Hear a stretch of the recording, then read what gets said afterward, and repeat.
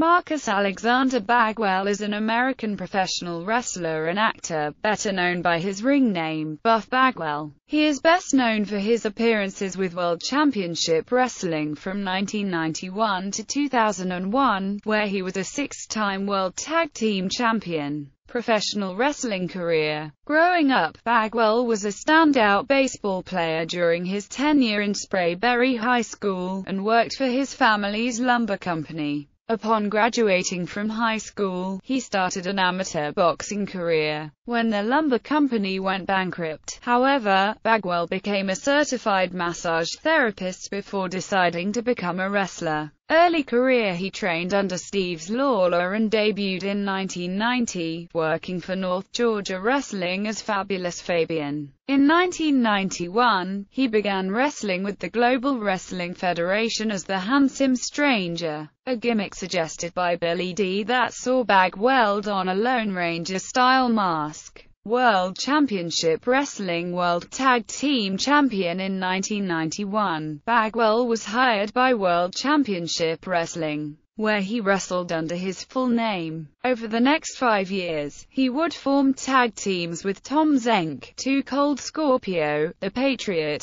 and Scotty Riggs, and won the World Tag Team Championship 4 times over that span of time. The New World Order. On November 25, 1996, Bagwell joined the New World Order after turning on his partner Riggs. He soon renamed himself to Buff Bagwell and formed a tag team with Scott Norton called Vicious and Delicious. While with the NWO, he also competed for New Japan Pro Wrestling as a part of NWO Japan, the NJPW version of the NWO. When he returned to America, he began a feud with Lex Luger, which later saw Bagwell defeat him at Starrcade. On the April 22, 1998 edition of Thunder, Bagwell wrestled a match against Rick Steiner, which he won by disqualification when Scott Steiner interfered on his behalf. Just before that, however, Rick attempted his diving bulldog finishing move, which was not executed correctly and resulted in Bagwell's head striking Steiner's back, jamming his neck and severely injuring him. Bagwell was diagnosed with several damaged vertebrae and developed spinal shock, leading him to use a wheelchair and neck brace for some time. He returned months later for an interview only to be viciously ridiculed by Hollywood Hogan and shoved to the entryway floor. On July 6, after recently having neck surgery, the wheelchair-ridden Bagwell returned to WCW in his home state of Georgia. Bagwell seemed to have a new attitude and even called out Rick Steiner to offer him his forgiveness. However, Bagwell restrained Rick while fellow NWO member Scott Steiner assaulted him with a steel chair, reaffirming his loyalty to Hogan and the NWO. Bagwell then rose from his wheelchair and helped Scott beat down Rick. In January 1999, the NWO factions emerged, leading Bagwell and Steiner to side with the NWO Wolfpack. Their alliance ended at Uncensored when Bagwell accidentally hit Steiner with a chair, costing him the World Television Championship.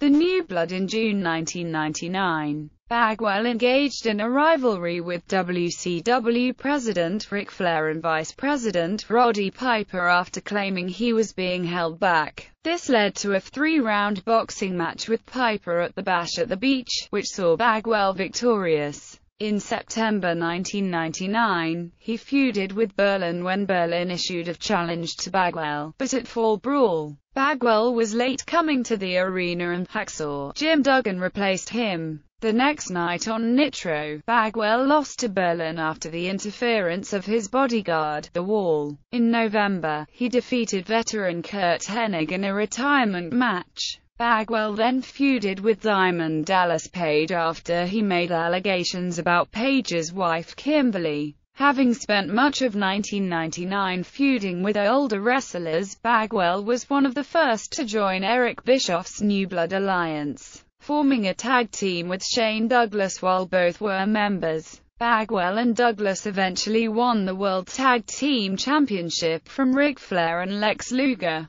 giving Bagwell his fifth World Tag Team title reign and rekindling his feud with Luger from 2 years earlier. At Slamboree, Luger defeated Bagwell via submission with the torture rack. On May 9, 2000, following a Thunder taping in Springfield, Illinois, Bagwell punched and yelled racial slurs at WCW crew member Daryl Miller after he and Bagwell began arguing when Miller attempted to carry equipment through a doorway in which Bagwell was standing. 6 days later, Bagwell was charged with battery by the Sangamon County, Illinois State's Attorney's Office. In response, WCW suspended Bagwell for 30 days and stripped him of his half of the World Tag Team Championship. Upon his return, Bagwell attempted to win the World Tag Team title with Douglas once more, but was unsuccessful. Bagwell, now with Torrie Wilson by his side, wrestled Douglas at Bash at the Beach, but lost when Wilson distracted him and sided with Douglas.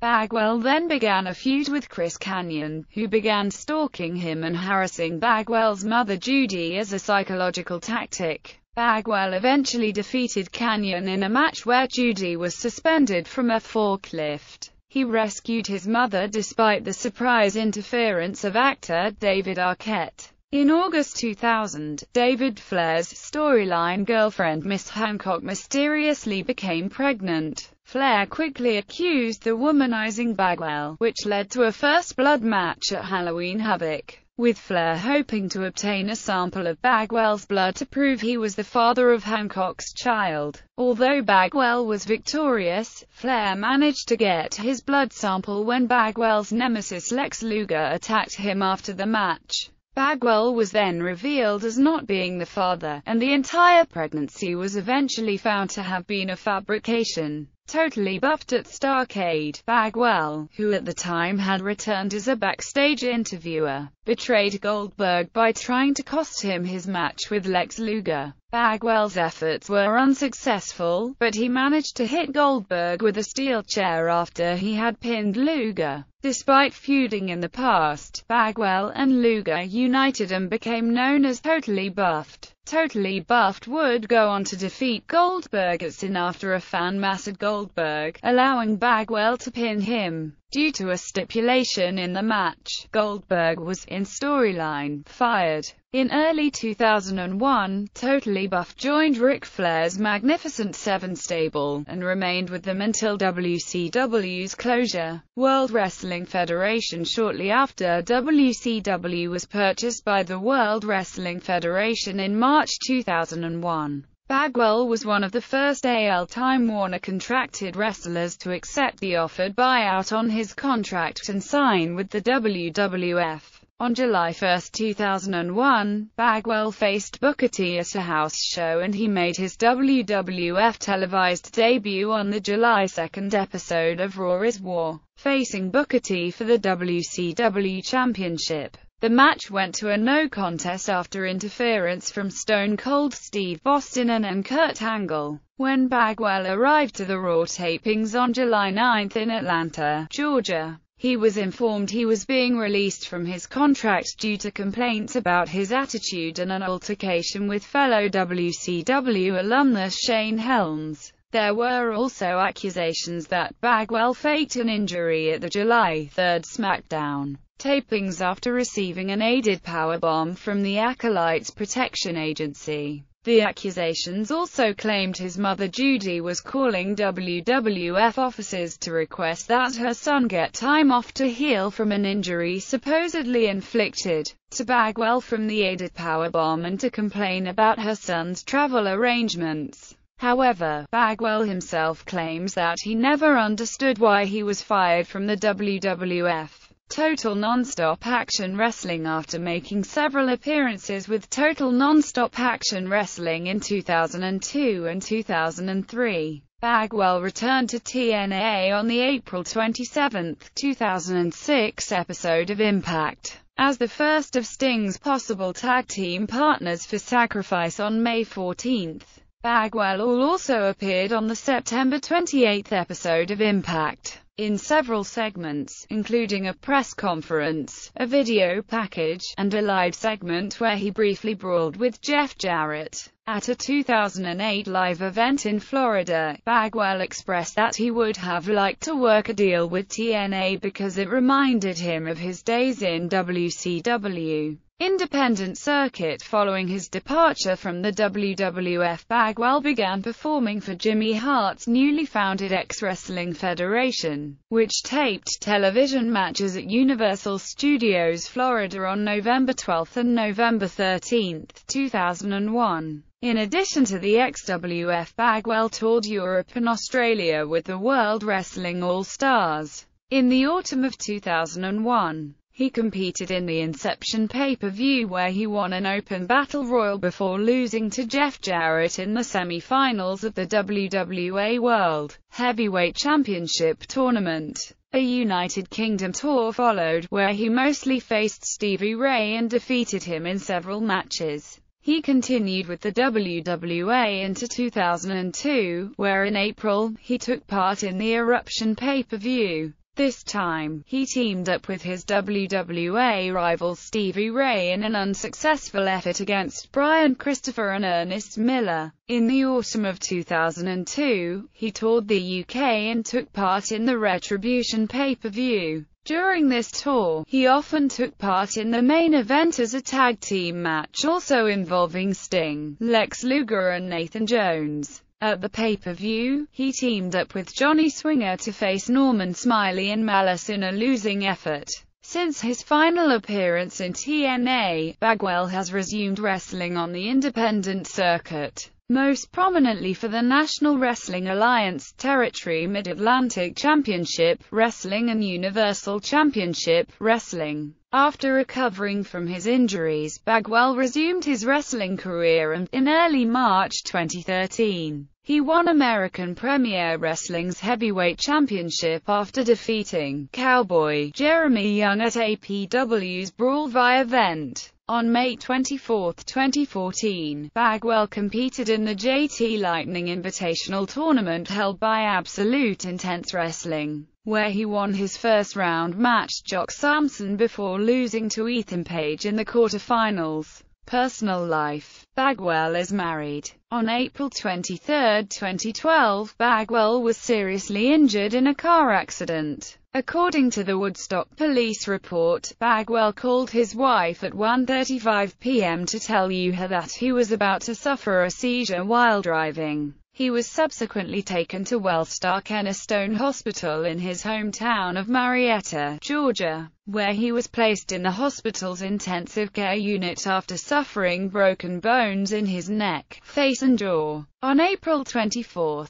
fellow WCW alumnus and former tag team partner Scott Norton released a statement via Twitter to confirm that Bagwell was going to be all right. On April 25, Universal Championship Wrestling and Bagwell's brother John released a statement to confirm that Bagwell's condition was improving, but that he still required breathing and feeding tubes and would undergo surgery once the swelling in his face and neck subsided. On April 28, Bagwell's mother Judy revealed to TMZ that he had been taken off the breathing tube, was able to eat solid foods, and was able to talk. Fellow WCW alumni Sting, the Steiner brothers, and Diamond Dallas Page have also kept in contact with Bagwell since his crash.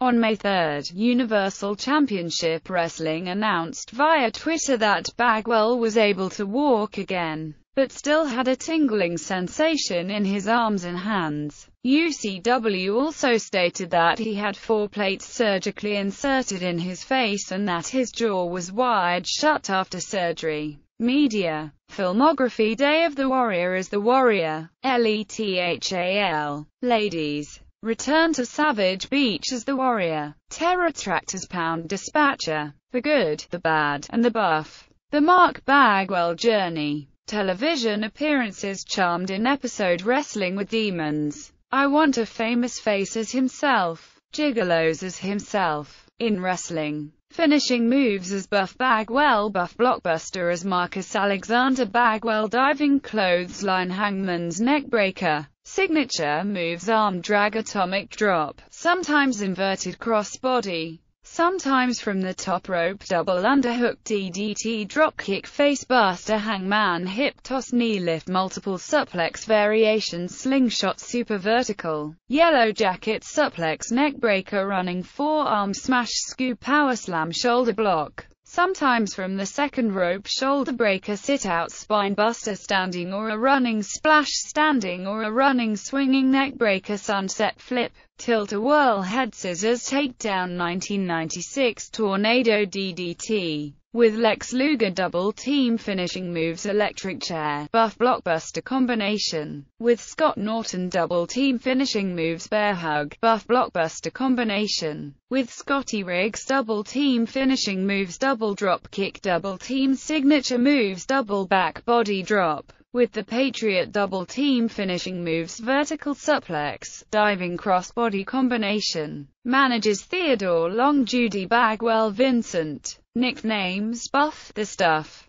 Entrance themes: Rockhouse by Frank Shelley, Kevin Nash. Wolfpack theme, performed by C. Murder and composed by Jimmy Hart and H. Helm. Buff Daddy by Jimmy Hart and H. Helm. Devil Without a Cause by Kid Rock. Championships and accomplishments: American Premier Wrestling APW Heavyweight Championship, Our Superstars of Wrestling, Our Superstars of Wrestling World Tag Team Championship with the Patriot, Cleveland All-Pro World Wrestling CAPW Unified World Heavyweight Championship, Georgia All-Star Wrestling GASW Tag Team Championship with Chris Walker, Great American Wrestling Federation GAWF Heavyweight Championship, Great Championship Wrestling GCW Tag Team Championship, Scott Steele, Mid-Atlantic Championship Wrestling 1 Mid-Atlantic Heavyweight Championship, Mid-Atlantic Tag Team Championship with Dusty Rhodes and Ricky Nelson, North American Championship Wrestling NACW Tag Team Championship with Ricky Morton, North Carolina Wrestling Association NCWA Heavyweight Championship, Not Rated Pro Wrestling NRPW World Championship, NWA Blue Ridge Television Championship, Pro Wrestling Illustrated PWI ranked him No. 66 of the 500 top singles wrestlers in the PWI 500 in 1999. Bronze Championship Wrestling RCW Heavyweight Championship, Ultimate NWA Heavyweight Championship, World Championship Wrestling WCW World Tag Team Championship with Two Cold Scorpio, The Patriot, Scotty Riggs, Rick Steiner and Shane Douglas. Rookie of the Year, Wrestling Observer Newsletter Most Embarrassing Wrestler, Extreme Intense Championship Wrestling XICW Midwest Heavyweight Championship, won this Mid-Atlantic Championship Wrestling, while currently operating out of the same region of the United States and having revised some of the championships used by the original Mid-Atlantic Championship Wrestling, is not the same promotion that was once owned by Jim Crockett, Jr., and subsequently sold to Ted Turner in 1988. It is just another NWA-affiliated promotion.